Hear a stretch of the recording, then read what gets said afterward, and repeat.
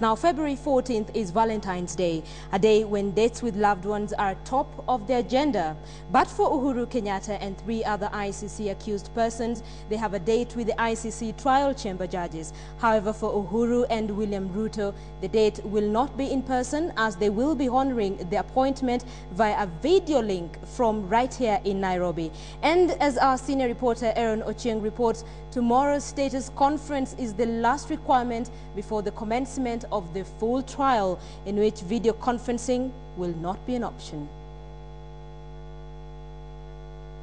As the trial date for the 4 accused Kenyans facing heinous crimes at the International Criminal Court approaches, the trial chamber is finalizing preparations for the start of the trial. The court will on Thursday hold a status conference in The Hague, the last requirement before commencement of the trial set for 10th and 11th of April. Deputy Prime Minister Uhuru Kenyatta and former Eldoret North Member of Parliament William Ruto will be in the country during the conference and will follow the proceedings via a satellite video link. The other accused persons, retired civil service boss Francis Muthaura and radio presenter Joshua Rapsang, are already in the Netherlands for the conference. To prepare and thereafter to disclose evidence. The main purpose of the status conference is to discuss the conditions of the summonses to appear issued by the pre-trial chamber, as well as to address any practical, financial or legal matters related to the attendance of the accused at trial.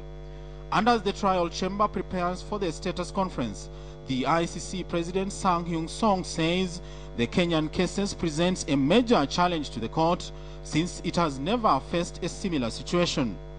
Speaking in New York, Song cited the imminent elections and logistics as a cause for worry.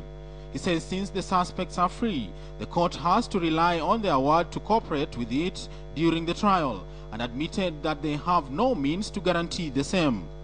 During the Monday night presidential debate, Uhuru Kenyatta and Raila Odinga differed on how Uhuru, if he wins elections, will be president and attend his trial. I know that it will pose serious challenges to run a government by Skype from The Hague. I will be able to handle the issue of clearing my name, while at the same time ensuring that the business of government continues. The ICC itself, in recognition of the fact that there may be this issue, are even saying we can move this case closer by. Prosecutor of the ICC, Fatou Bensouda, has however indicated that she does not oppose the trials to be moved to Arusha, arguing that the venue of the trial does not affect the outcome of the case. Aaron Ochieng, KTN Prime.